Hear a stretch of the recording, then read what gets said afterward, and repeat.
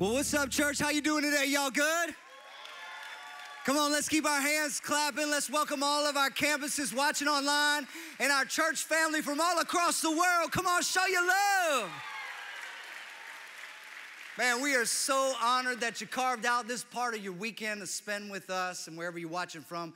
Man, we know that God has got a purpose for you being here, and everybody here included. I don't know what brought you to church today, but I just know God has got something here in store for you. So why don't you turn to your neighbor and say, Jesus is here.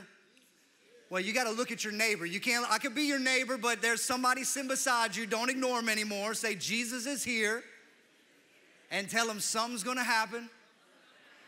And you got to follow it up, and you got to say, I hope it happens to you today. Well, my name is Jordan. I'm part of the team here at Bayside, and it is just an honor to be able to share God's word with you. Again, I want to thank our lead pastors, Pastor Randy and Pastor Amy. Come on, we have the best of the best, the cream of the crop, the tip of the top. Love y'all. Thank you for this opportunity to share God's word today. And we are in our Pause series. This is a series that we've done for several years now in the summertime. We have devotionals that'll go with it, and I hope that you're reading along with us. If not, we have these available for you, and you can jump in at any part of today.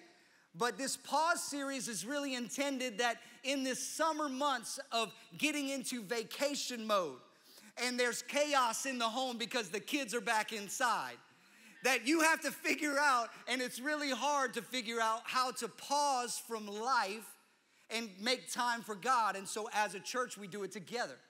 And I love the beautiful picture that we're all in God's word in unity, reading the same things. It makes me think, wow, this is a powerful army of God. This community of believers leaning into God's word together. What can God do with that? I don't know, but it's exciting and it's gonna be fun to watch. And so we're in this series and we're reading the book Proverbs. Now, there's a lot of different proverbs out there. Proverbs are really short, clever sayings that offer some bit of wisdom. And we see majority of these short sayings from chapters 10 through chapters 29 of the book of Proverbs. But cultures all over the world have written their own proverbs. Even Cajuns have proverbs. Like you might have heard of this one, laissez le bon temps rouler, which means let the good times roll. And then there's one that's maybe not as popular, not as common, but it's lâche pas la patate, which means don't let go of the potato. And you might be wondering, what's that mean? That just simply means don't give up, obviously. Obviously, that's what that means. But my favorite Cajun proverb is probably this one. It's a Cajun's famous last words. Hey, that means we going down, but we going down with joy in our hearts, y'all. And yeah, we think A and E are words, not vowels, because we don't even know what vowels are. That's why they're the famous last words. So these proverbs, I wouldn't necessarily look to the world and man's written proverbs because you can't really put a whole lot of stock in them. Especially a Cajun that thinks the Holy Trinity is bell pepper, onion, and celery. But that's a whole nother topic. We'll talk about that later. But God's word and the word that he writes, and in these books of wisdom, there's 3 books. Proverbs is just one book of the wisdom literature in God's word. And he gives us these words to live by so that we live wisely. Proverbs 14 is where we're going to spend majority of our day, but if you have your physical Bible, you can put a placeholder in Proverbs 16, and you're going to be reading these chapters this week. But Proverbs 14:12 says this, there is a way that seems right to a man, but its end is the way of death. Let's pray. Father, your ways are so much higher than our ways. And your thoughts are so much higher than your thoughts. And so, Jesus, we need you to speak to us today. We need to know your ways, not the ways that man or the world or society or someone else has deemed as wise or the right way. We need to know your way. And so speak to us today. We open up our hearts to you that not one of us would leave here the same, but forever changed by you. In Jesus' name. And everybody said. Now, life is such a journey. And I tried to develop a picture of what that journey would look like if we were to just kind of illustrate it. And this is the best I got right here. And I don't know if you can see it, but there's a whole lot of traps right here on the ground. And then there's this presentation over here of the things that we may think are right. That indulgence at times seems right. Fame at times seems right. Fortune seems right. And there is a way that seems right to get there, but I have to navigate through all of these traps that have been set before me. Now, there is a map to get through the traps, but we counter and we just exchange the map for something different. Generally, it looks like this in life.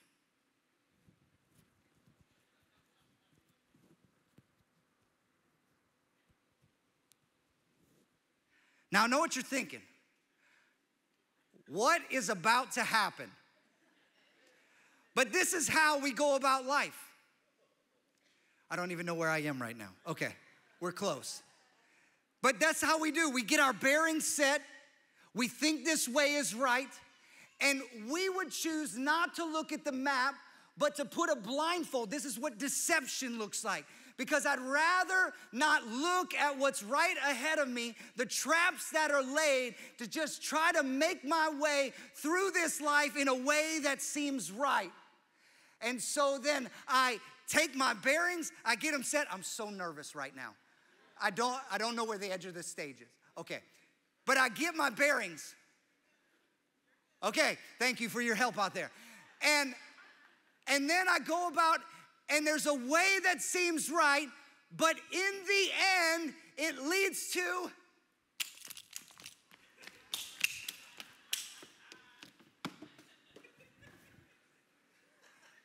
I didn't die.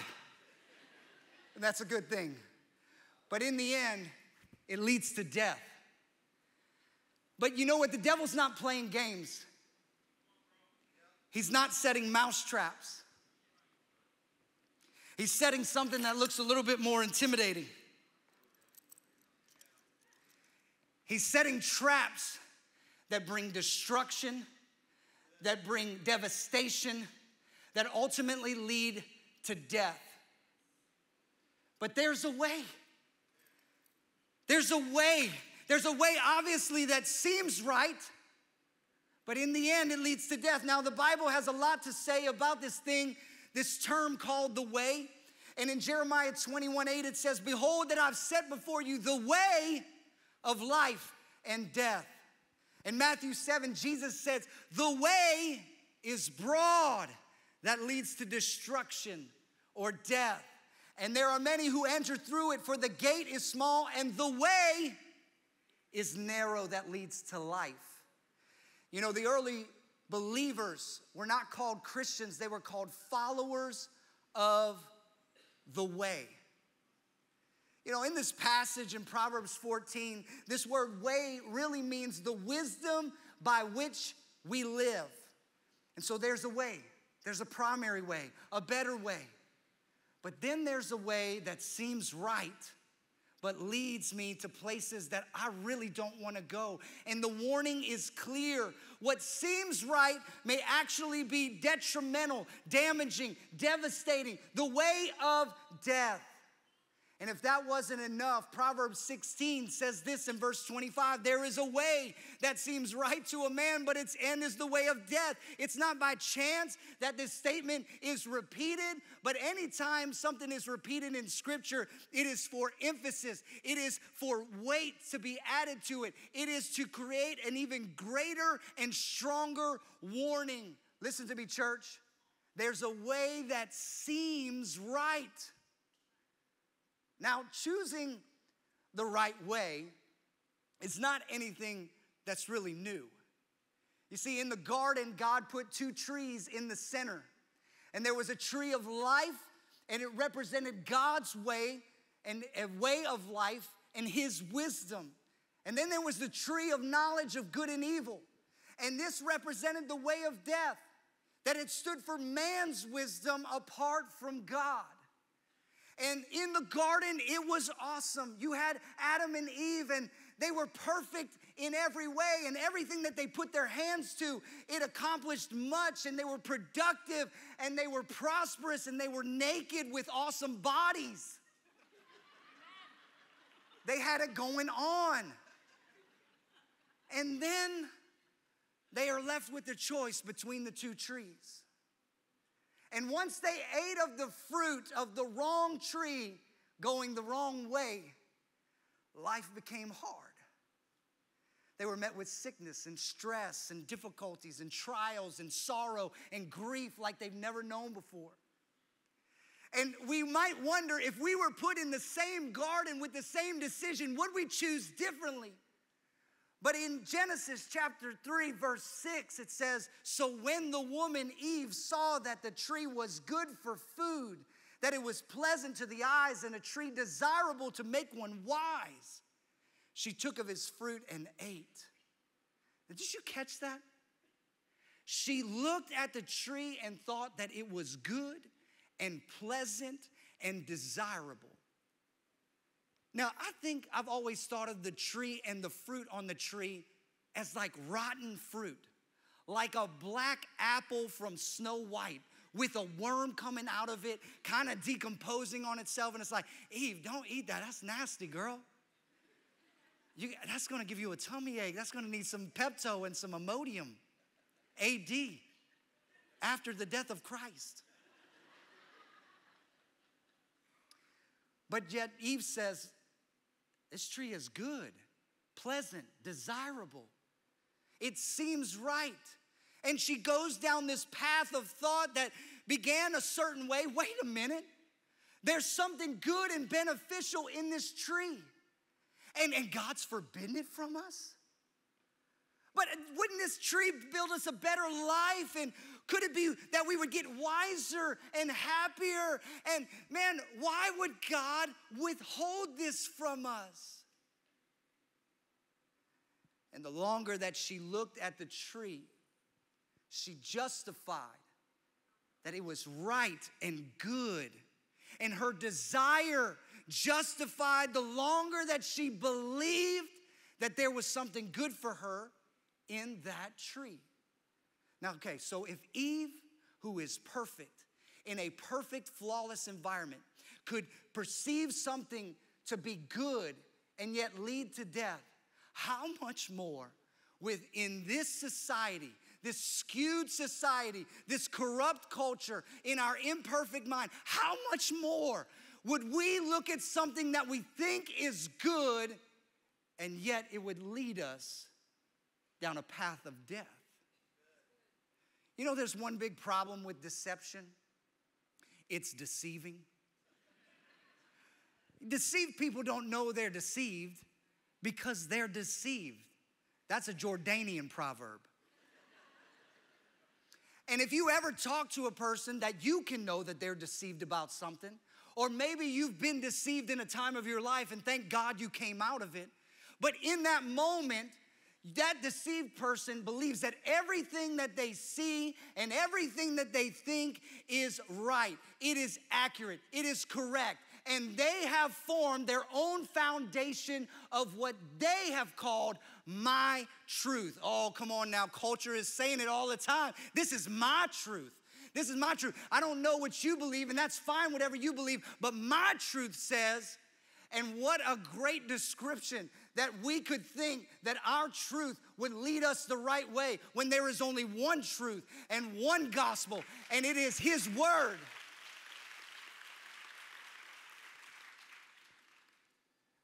And you know, the more we think about this, man, makes me wonder, am I going the wrong way and I don't even know it? But here's the hope. One of God's names is Redeemer. And God made a way, and there is a right way. And He's not trying to hide it from you. He actually wants to give it to you. and he wants to lead you in it. And he made a plan that would recover man from everything that man lost. And he made a new covenant through his son that would restore us back to a way of life and not death. This is God's way. But as I was studying, I asked the Lord, Lord, reveal to me, are there ways that I am off? Are there ways that seem right to me that I am just a little going the wrong way in, and I want to come back into your way? And so what are some ways that seem right? Here's the first one, the way of legalism. Now, in this section of this time together, you might feel a gut punch here and there. But I just want you to know I love you, and this is a good place. And I'm giving you all the things that the Lord is currently even dealing with me in. And so we're on the same page.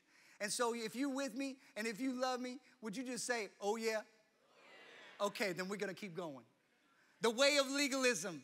It seems like the right idea, because here's the idea. If I can do everything right, then I must be going the right way. And this map that's provided by the way of legalism through life has a lot of rules and regulations in it, and it's covered with a spirit of religion on it that looks good, that seems right, but I'm gonna take a step, and if I take a misstep, oh no, you just gotta start all over again. Or if I get off track, oh well, then you're off for good. See, the way of legalism leads us to places that it ultimately is impossible to get to anything good. You know, this dictionary definition of legalism says it's a strict adherence, especially to the letter of the law. The judging of conduct in terms of adherence to the precise laws. Yet we don't live by the law anymore. Jesus came and made a new way. And that's why Paul can say in Colossians 2, you have died with Christ, and he has set you free from the spiritual powers of this world. Now remember that phrase, we'll come back to it. So why do you keep on following the rules of the world, such as don't handle, don't taste, don't touch? Such rules are mere human teachings about things that deteriorate as we use them. These rules may seem wise because they require strong devotion, pious self-denial, severe bodily discipline, but they provide no help in conquering a person's evil desires. Listen, Paul was saying that legalistic rules of devotion, self-denial, severe bodily discipline are all said to be powers of this world. And when we are bound by legalism, we don't realize, listen to me, church, that the world that we preach so strongly against is the exact same system that is keeping us in bondage. And there are more subtle forms of legalism by the way that we judge others, by the way that they act or the way that they look. And you know what's sad about it? Is that a lot of that comes even in the church. Legalism could show up even from a standpoint of, because I serve every week, God loves me a little bit more. Or because I haven't committed any significant amount of sins lately, my prayers are heard a little bit quicker. Yet this mindset says that we can fill our spiritual bank accounts with good behavior, good works, good deeds. But God's word says, your good works are but filthy rags to me. I'm not after the works. I'm after the heart.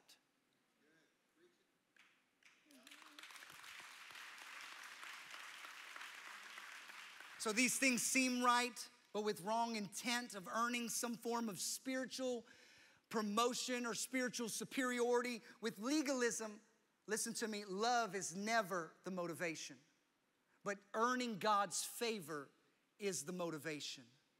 So don't misunderstand me. Don't think that I'm giving you license to do whatever you want. No, legalism just puts the focus in the wrong order. Legalism focuses on what we are doing to earn God's love and favor. But God doesn't work like that, because the truth is that I couldn't earn it and I don't deserve it. It's still he gives himself away. Oh, the overwhelming, never-ending, reckless love of God. And it's in that moment that we begin to get that picture of love, that it attaches to our heart, that legalism can fall away and we can change our ways back to His. Here's the second way that seems right, the way of the world. Now, this way, the map provided is provided by culture. That what society and culture say is obviously means the right way. It's the loudest voice saying, go that way. This is it. That's the right way. But yet, everything about culture and society it's in its own culture and society. It's not of God's character and how He has formed us to be and how He has made a way for us to follow. You see, the Greek word for world is this word cosmos. And part of its definition means this idea of being transient, means to not last, means to not endure, means not permanent, always changing.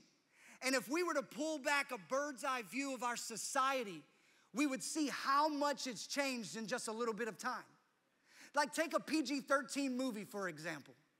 Now your common, everyday, now PG-13 movie, all the different forms of language that it has in it, that there's inappropriate gestures and how common sex is seen in it, and this picture of the family that is skewed and that is said to be acceptable, and most families are broken apart from the very beginning of the story. And it's not just the evil people that this is about. This is the main character. This is the good people. And you take this exact same movie and you were to put it in the movie theater back in the 1940s, how do you think that they would respond to it?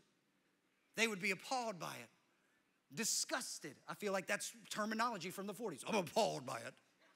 Disgusted. But yet they wouldn't know how to handle it. Most likely they would end up boycotting the movie. Most likely they would shut it down. And it makes you think, what has changed? Has God's ways changed? Has He increased this span of where it's okay to live? Or have we become more mature that we can just handle it? Were they too stiff-necked back in the 40s and 50s? No offense. But what has changed? Is this progress? You know, here's the thing that Jesus said about the world and about culture. He says this in chapter 15. The world would love you as one of its own. Listen to me, believer. If you belong to it. But you are no longer part of the world.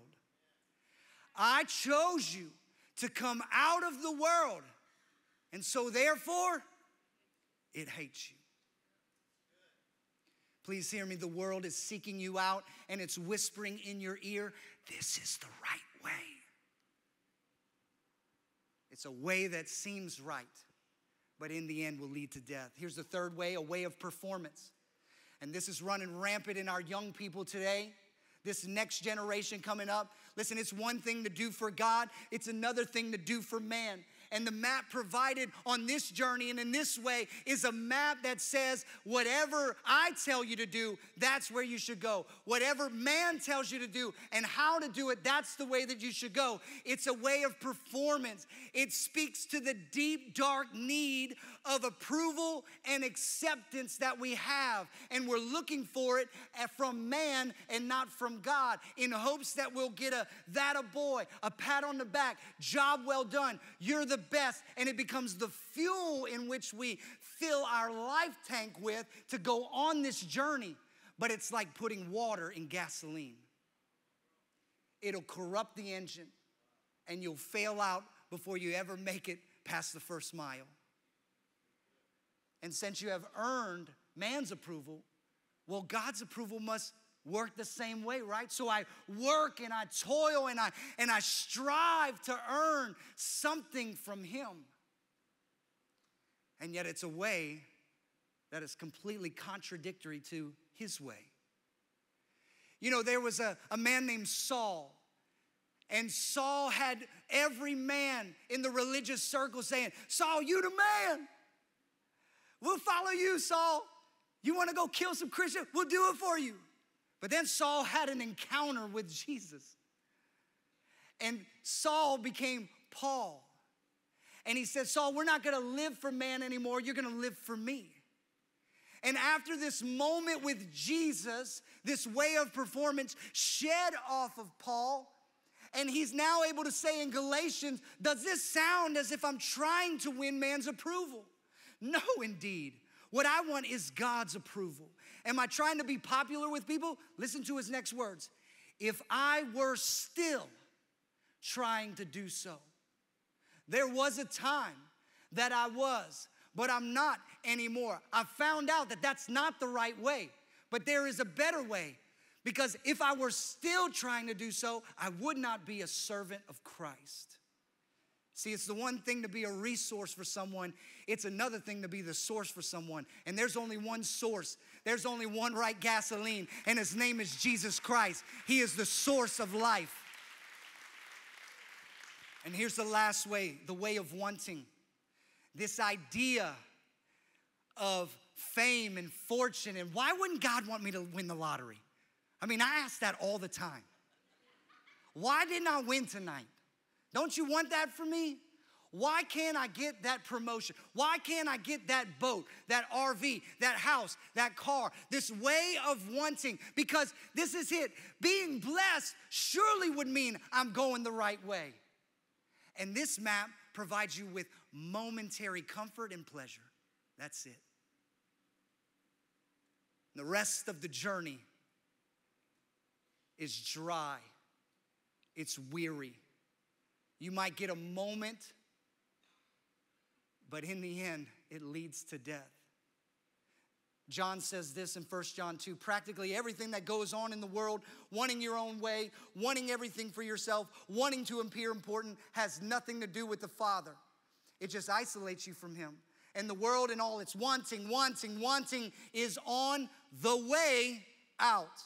But whoever does what God wants is set for eternity. You know, up front, when we're going this way of blessing, when we're going this way of stuff, when we're going this way of, that's gonna make me happy, God. Don't you see it? Can't you agree with it? Let me start stepping, and why won't you give that to me? Is a way that seems right, and I feel like promotion and success is right around the corner, but then I misstep, and I'm met by consequences. Consequences where I have to file for bankruptcy, where I file for divorce, where there's health complications, and where there's friendships restored. And I have went down this path, burning every bridge I have, and no way out. Because the way of wanting is truly a mirage. It doesn't exist. It will never fulfill. It doesn't matter how good something looks, how happy it makes you, how much fun it is, how rich and blessed you'll become, how deeply spiritual it appears, how sensible it seems, how popular or accepted it is, and the list goes on and on and on. And if something is contrary to the wisdom of the Word of God, it will ultimately lead us to death. This wanting gives us feelings of selfishness. Gives us ideas, listen, of entitlement. And we begin to envy, and we begin to lie to try to get what we want. The end that appears good is justified by the compromise to get there.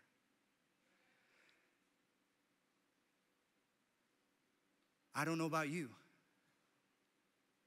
but I feel in a lot of areas of my life, I can see now that I've been going the wrong way.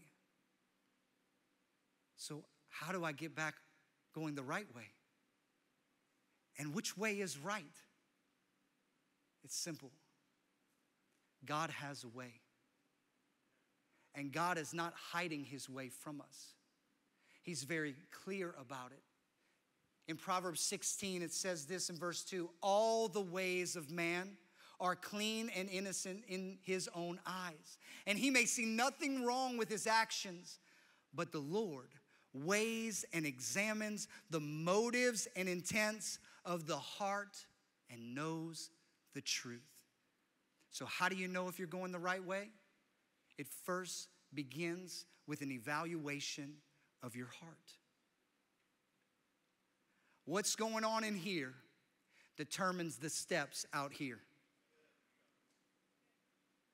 And if you don't take account for this, you'll be just like Eve, who evaluated the fruit and saw that it was good, but she never evaluated her heart about the fruit. And if we were to look at Solomon, who wrote this wisdom, where did he get it from? We have to look back at maybe where Solomon began on this journey. And we look back at 1 Kings 3 and we see Solomon's prayer. He says, give me an understanding heart so I can know the difference between right and wrong. And out of this prayer, God gives him wisdom. Now, I always thought that Solomon asked for wisdom. But he actually realized, I don't know what I need, but I just know I need a heart transplant. I need a heart of understanding that knows the difference between right and wrong and good and evil. And God's answer to that was wisdom. He evaluated and said, this one that I have is not the right one. I feel like I'm not going the right way. I just want to make sure I'm going your way. And God says, absolutely, request, heard, access granted. Here's a new heart, a heart full of wisdom. And legalism doesn't clean up a person's heart. Culture will just pollute it. Man will drain it, and stuff will clog it. And if you go that way, before you know it, you're headed to the ER for a triple bypass. This is perhaps why Proverbs 4:23 says, above all else, guard your heart. For out of the heart flows the wellspring of life. In another translation, it says issues of life. And I remember just having this conversation saying, Lord, why does it say wellspring in one translation and issues in another? And he says, you choose. You get to choose. Which way do you want to go?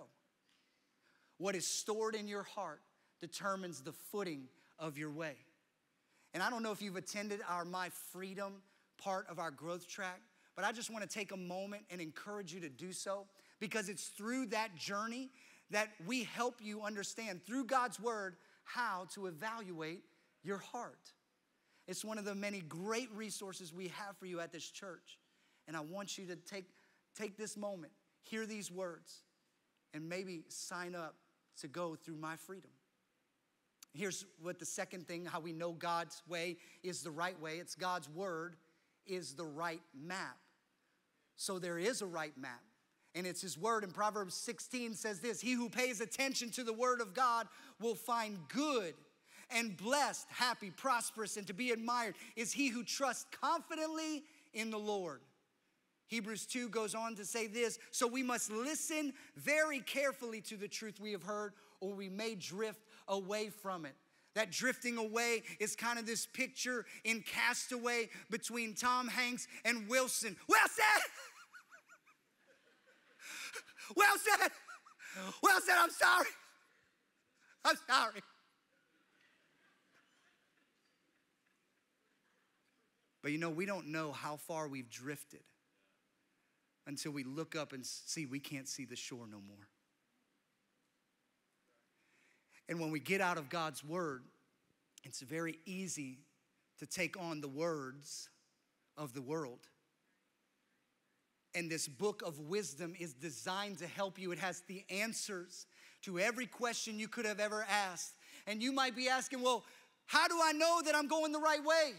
How do I know if I've drifted? And if I've drifted, how do I get back? Psalms 112 says, your word is a lamp to guide my feet and a light for my path. Well, that's great, Jordan, but is God's word even reliable to follow? I heard that there were some discrepancies. Proverbs 35 says, every word of God proves true. But isn't the Bible a little bit outdated? Isn't that Bible map? Matthew 24 says, Jesus, heaven and earth will pass away, but my words will by no means pass away. Well, you know what, Jordan? I'll probably just wing it. I should be fine. Deuteronomy 5 says you must be careful to obey all the commands of the Lord your God, following his instructions in every detail. Oh, Jordan, that sounds too hard. Sounds like that's really a job for a pastor. 2 Timothy 1 says, through the power of the Holy Spirit who lives within us, carefully guard the precious truth that has been entrusted to you. It's not a pastor's job, not a priest's job to give you the word. It's for you to grab it, to store it, to guard it right here. It's the Bible. Yes, that's the book for me. Basic instructions before leaving earth. It is purpose. It is the map. It is the Bible. And it is the right way. It is the foundation of all truth. It's his way. It's the right way. Here's the third way we can know we're going the right way. Discernment by GPS. I'm going to explain that in a second. Discernment by GPS. Proverbs 16 says this: a divine decision given by God is on the lips of the king as his representative. Do you know that you are God's representative? Do you know that if you are a son and a daughter of the Most High God, that you are royalty in heaven? Do you know that this scripture is not just for the king who wrote it, Solomon, but this scripture is for you? That there is a divine decision that's given by God that's resting on your lips to make the right decision in life. It's discernment. Remember Solomon's prayer? He says, give me a heart of understanding that I may discern between good and evil. And discernment is a key factor in determining what is truly right and what is truly evil. And the scripture in Proverbs tells us that God will give us that divine decision, something that we could not know on our own, but because God, he gives us discernment to know we're going the right way. It's like having an internal GPS, a God-powered spirit. You know I worked hard on that acronym, mama. AKA the Holy Spirit inside of you. And when you offer moments to say, hey, Holy Spirit, is this right? He will give you the discernment. It'll be resting on your lips, and you will know what is right and what is wrong, and you will choose right.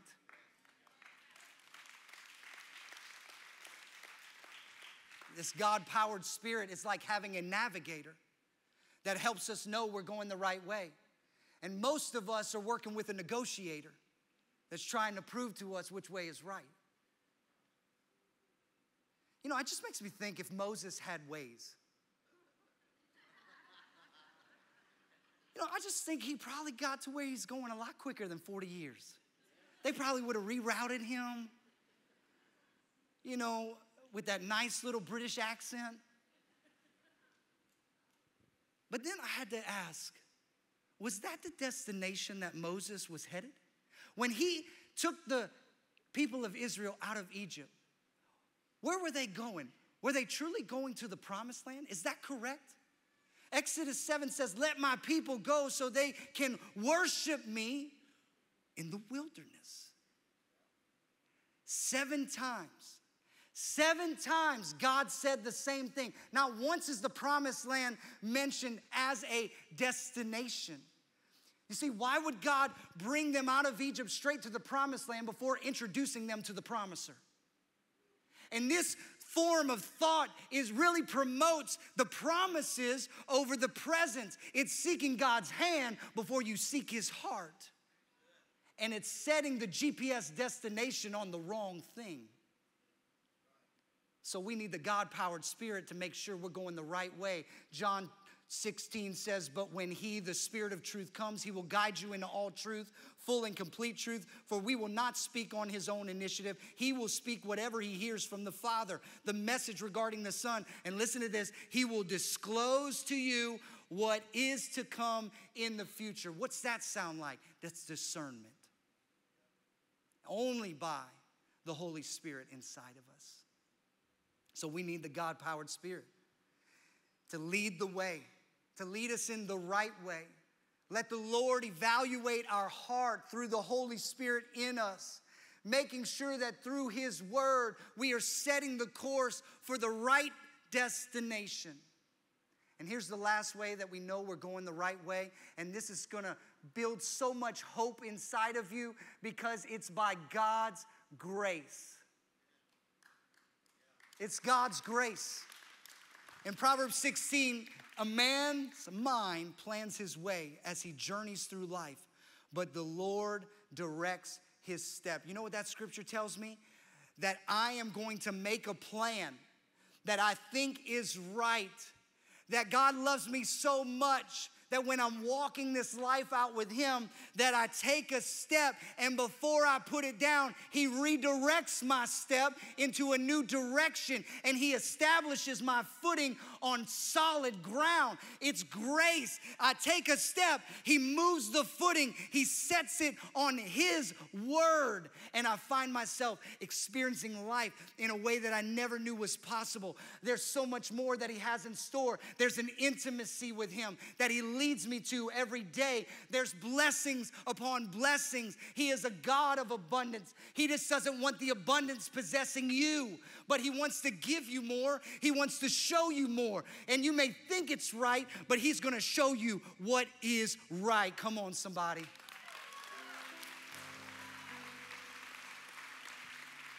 Grace gives us the ability to go beyond our natural ability. That we didn't have the ability to deliver ourselves from hell, but grace did that.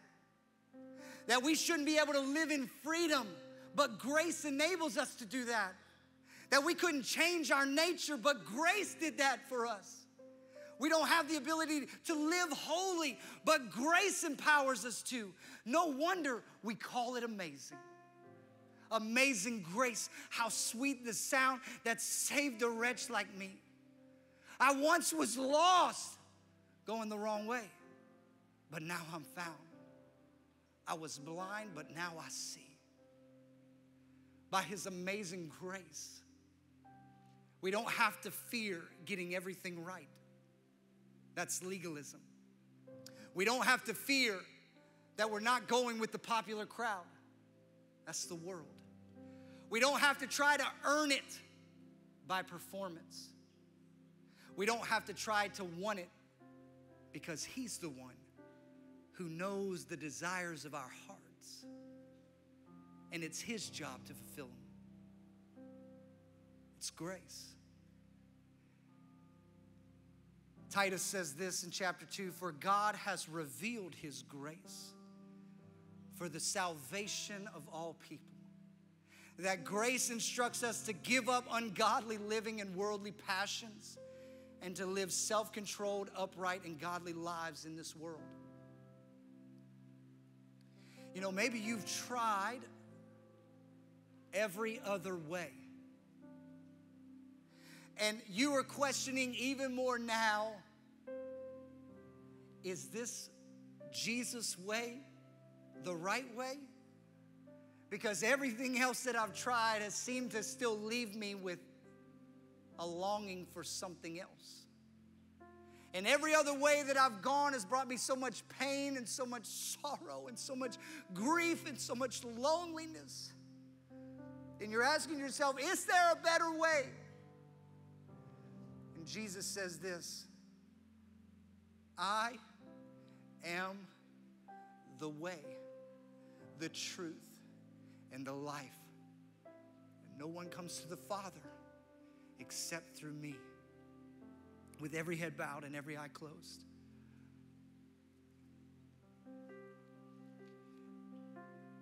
The Holy Spirit is in this room. That God-powered Spirit is right here, right now. And you may be evaluating your heart for the first time ever to really understand that you've been going the wrong way about this.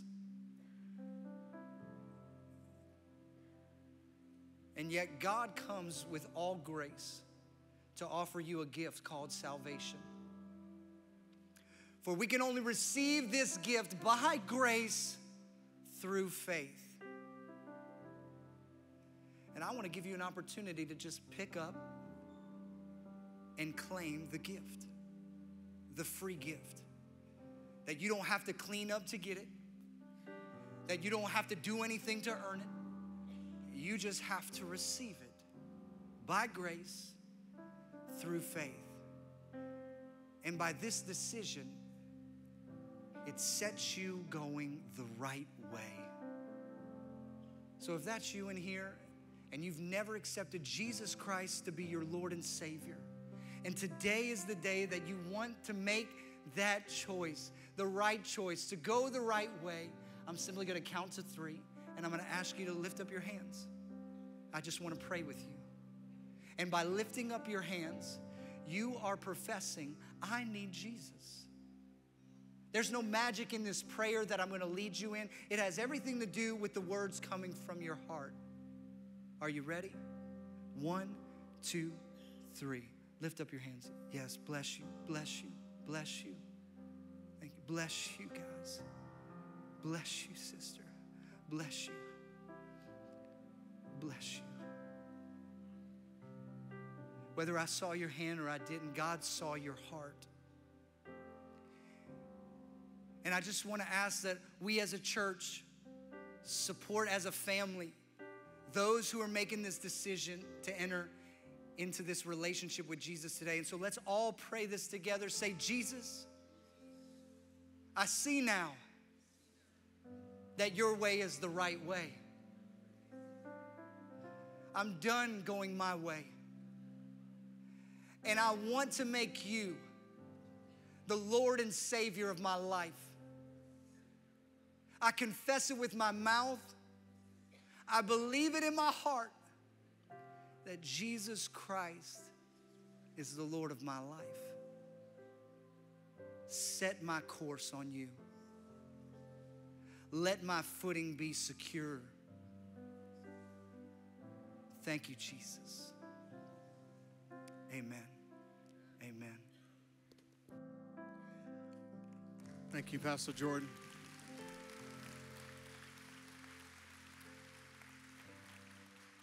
Hey, look, I want to ask for a moment with you. Just focus your eyes on Jesus for a second. Just close your eyes right there where you're seated if you're watching online. Maybe you are already a follower of Christ and you find that you have chosen a way, or maybe you've gotten off course. You say, how do I get back? This is where God's given us the gift, truly, of repentance. Repentance is simply thinking differently about the way that you were going, and you're going to turn and go the opposite way that you were going.